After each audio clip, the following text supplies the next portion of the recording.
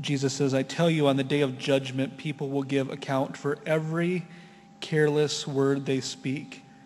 For by your words you will be justified, and by your words you will be condemned. How is that not massively discouraging, that every careless word we've ever uttered we'll have to give an account for on the judgment day?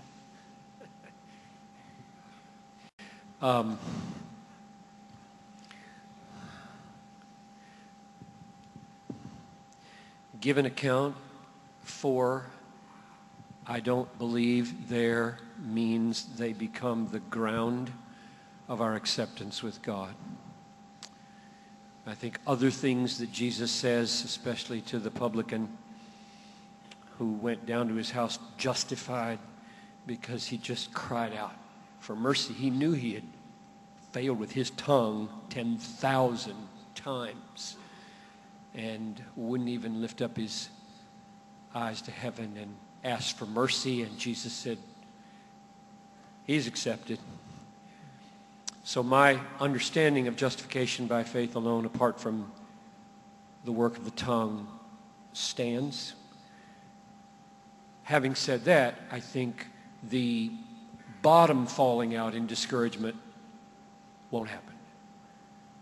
You can be discouraged up here at this level, but the bottom's not going to follow. You got your feet on the rock of the sovereign, free grace of God, purchased by one who never spoke amiss, and whose righteousness with his tongue will be counted as the righteousness of my tongue.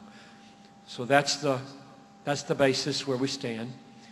Now you've got manifest in the New Testament judgment according to works. And according to is not the same as on the ground of, as the foundation of your acceptance, but judgment according to.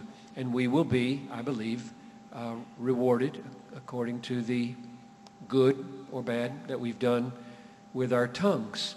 And my understanding, along with Jonathan Edwards, of how that works is that the reward consists in our greater or lesser capacity to enjoy God and all the benefits of heaven. Everybody will be perfectly happy, but some will have bigger cups to fill than others. That's Edwards' analogy. And so we'll all be perfectly happy, and nobody will be living a life of eternal frustration in heaven because they were saved like the thief on the cross, who will have to give an account for his tongue, and all he ever did with his tongue, except for the last half hour, was sin. And then he will give an account of that. So my picture of the last day is that there will be tears at that moment of sorrow and regret. And I think the Lord will look at me and I will just crumple in one sense because of how much I've let him down. And so in that sense, it is discouraging. It's just not decisively, eternally, horribly, suicidally discouraging. And there are passages, and one of my favorites is in Micah 7, where the prophet talks about, when I fall, I will rise, and the Lord will execute judgment for me and not against me, even though I am now under the darkness of his disapproval.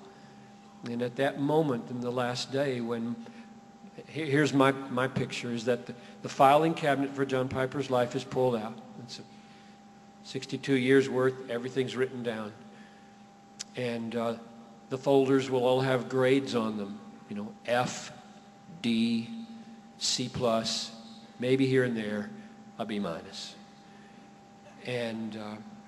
And God will take everything that does not function as an evidence of my new birth, and he'll pull it out and show it to me. I'll be grieved and need to throw it away.